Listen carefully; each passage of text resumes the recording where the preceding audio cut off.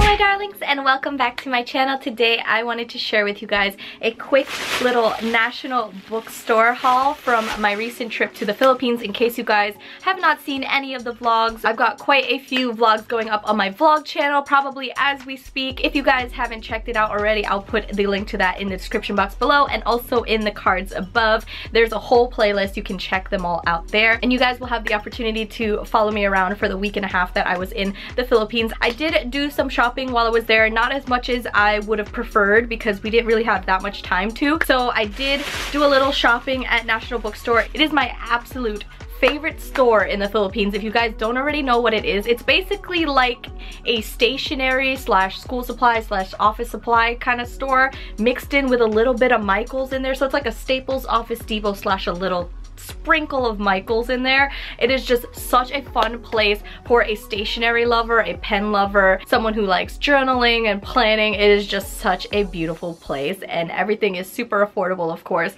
So I did pick up a few things when I went. I didn't pick up as much as I usually do because they didn't have some of the little notebooks that I always pick up when I go. So I'm kind of sad about that because I was planning on stocking up. But I did want to share with you guys a few of the things that I did pick up because I'm really excited about the things that I did find, and I will try to include the link to the specific vlogs down below where I did show some of the shopping that I did in National Bookstore, so you can kind of get an idea of what the store actually looks like. It is really amazing, and if you guys are from the Philippines, you already know that because that is like the go-to school supply store. But anyways, let's get started. I'm gonna start with this little bag that's in the bag. So there's just two little things in here. The first thing is this set of envelopes. This is what they look like. I thought they were really cute. They're kind of reminiscent of the airmail style. Oh, they're actually quite literally called the airmail envelopes. So there's 10 in here and it was only 8 pesos. So for the things that I do know the prices of, I'll try to put the conversion down here so you guys can kind of get an idea of the dollar to peso ratio. But 8 pesos is like really cheap. So for 10 envelopes, I decided to pick it up because I thought that it would be really cool for some sort of craft because it is a different quality than the envelopes here, and I just thought that the design on it is really cute, so I picked that up. I also picked up this little whiteout from Pentel, and it is a fine point correction pen, multi-purpose. This one I remember getting a little angry because it was a little pricey. It was 129 pesos and 75 centavos, but when you convert it, it isn't that expensive. But my mindset, of course, was like 129, that sounds like a lot. But it is just this liquid whiteout pen, and I plan to bring this in my travel planner bag, and if I need to fix something on the go, you know, it's always nice to have a little handy little whiteout.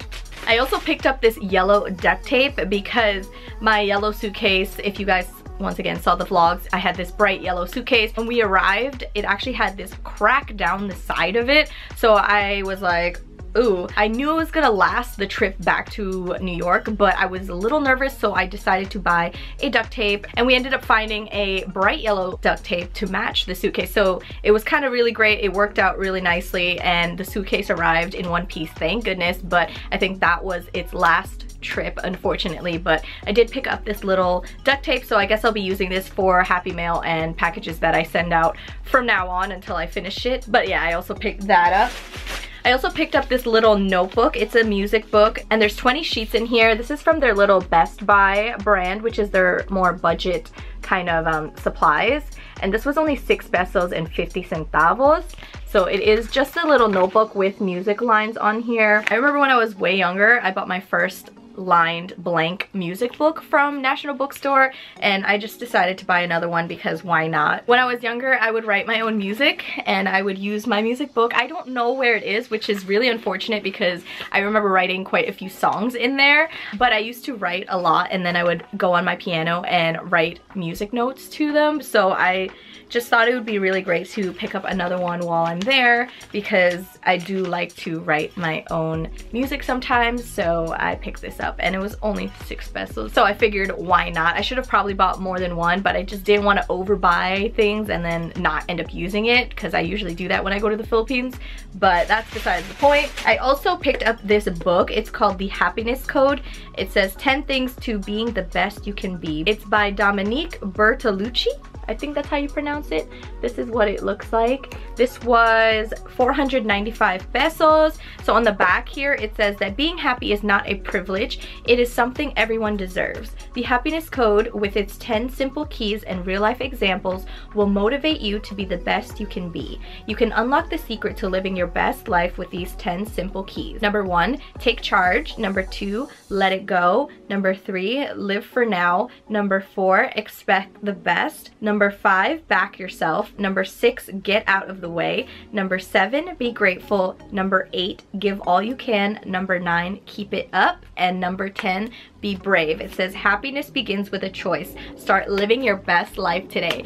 So I thought this sounded really great. Of course, it's like a motivational book, and I thought it would be a really great read, so I picked it up. It is kind of thick. I'm wondering what the sizing of the lettering is in here, if it's large or small, but I'm excited to give this a read. It was really affordable, so I decided to pick it up because who doesn't need a little pick-me-up every now and again? So yeah, like I mentioned before, it's a stationery store, but they also have books as well because, you know, it's called National Bookstore. Yeah, they have a little bit of everything in there. Then I also picked up this list pad from Blossom by Puka. The packaging itself is super, super cute. It's this lavender floral packaging. It was 339 pesos. Let me open it up real quick for you guys so that you can get a sneak peek of what the list pads look like. It's got this cute little mint tie on the side, super cute. This is what it looks like. So there's sticky notes on this side of different shapes and sizes. This one's like the normal one, and then there's more that are like page flaggy kind of, and then there's a list pad on this side.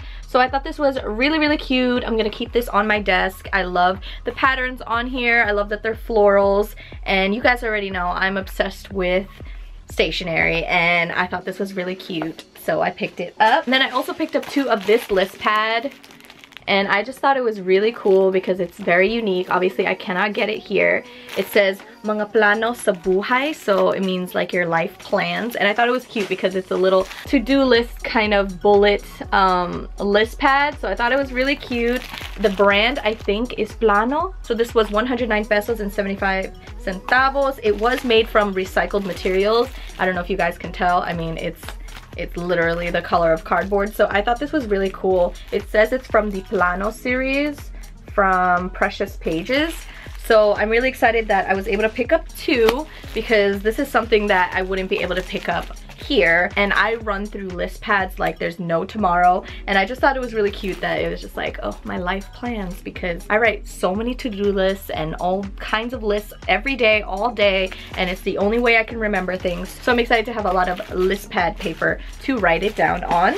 Then I've got this little baggie full of things here. I did end up picking up this little rosary, and I thought it was really, really pretty.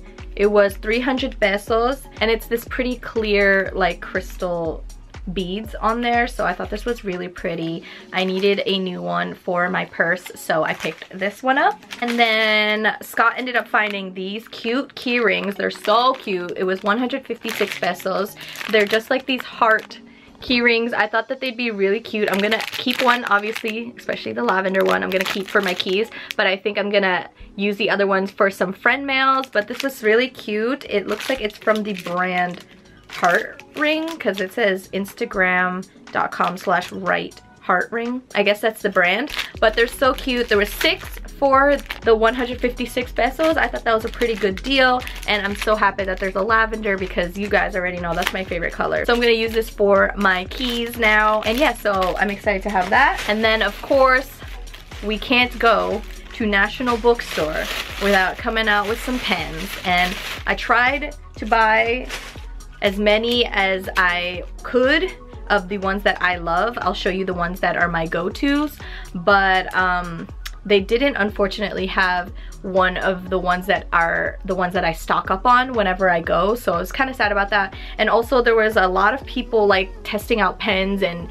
blocking the pens, so I couldn't really concentrate on trying out new ones. So I did pick up quite a few, as you can see, and I'm so excited. Obviously there's a theme here, right? I do like picking up lavender colored pens. So this one right here is my absolute go-to. I've stocked up on this the past few times that I've gone to the Philippines over the years, and it's from Faber-Castell. I'm not sure if that's how you pronounce it. So this is the ballpoint pen in 0.5. It was 12 pesos and 75 centavos. This is what the tip looks like. I'm gonna show you guys real quick what it writes like so you guys get an idea. So this is what this pen writes like. It is very thin, and once again, it's a ballpoint pen. So I really like this. I stocked up on that one and also on the other one that is similar, but it has a click.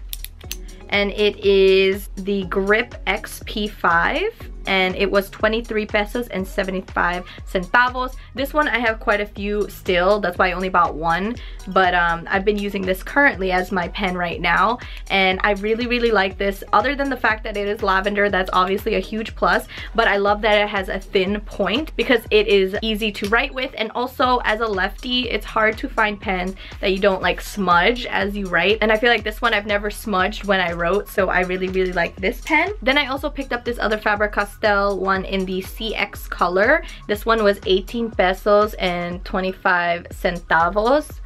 So this is what the tip looks like. This one is also pretty thin. Let me show you guys real quick. This one is of course in purple because it is the colored pens, but it is a little thicker than the other one. I'm assuming it's probably a 0.7 size, and I really like it. It looks like the purple is a great color, and I could definitely use this when I am planning because I like having different colored pens. If you guys didn't already know, I have a pen collection, so I love pens. So I'm sorry if this stuff is boring to you, but I love this kind of stuff. Next, I picked up 3 of this pen, and it is from the brand Stabilo, and it is the reliner. It says F. I don't know if that means anything, but this was 12 pesos and 75 centavos each. This is what the tip looks like. Right here, I picked up 3 of them. I think this writes in black as well. I bought this a couple weeks ago, so I'm not entirely sure anymore what they look like. So this is how it writes. This third one right here, it's just a ballpoint pen, and it's just a normal one. I really liked that they were really thin and that they were lavender, and I could just throw it in my purse and have it on the go, so I'm excited to have those. I also picked up this one from the same brand. This one was 9 pesos and 75 centavos. This one is the purple inked one right here. This is what the tip looks like. It is a little thicker, and I really like it. It's just a normal, once again, ballpoint pen. I'm not entirely sure why the colored one is cheaper than the black. Maybe because more people would buy the black one, but I feel like this one should be more expensive, but I'm not complaining. It was only 9 pesos. Then I also picked up this gel pen. It is from the brand Faster. It was 19 pesos. It says that it has a 0.5 tip. Oops, I wrote on my hand. So this is what the tip looks like. And of course this one's a gel pen. So this is what the pen writes like. It writes really great. I love that it has such a thin tip and it's a gel pen. And it was super affordable, 19 pesos. I don't think that was bad at all. Then I also picked up 3 of this pen. It is from Dong A Fine Tech. It has a 0.2 tip. This is the black, and then I picked up one of the black blue in 0.3, so it's gonna be a little thicker. So this black one was 32 pesos and 25 centavos, and the blue was 30 pesos and 25 centavos. So let me show you guys the difference real quick. Ooh! This is what the two look like. This top one is the black, and then this bottom one is the blue. Let me show you guys the tips themselves. That one is the 0.2, and then this one is the 0.3. You guys can kind of see the slight difference in the when you write with it. But other than that, it's really not that noticeable. But this blue color though is really gorgeous. It's definitely a unique blue color. I don't know if you guys can tell, like it's definitely not a normal blue ink. It's like a dark blue, kind of navy color, but I really like it, and I'm so excited that I got them for such affordable prices. But yeah, so that is it for my quick little National Bookstore haul. Like I said, usually I pick up more than this, but we didn't really have time to shop, so that's all right, maybe next time. But thank you guys so much for watching anyways, and I'll see you guys in my next video. Bye!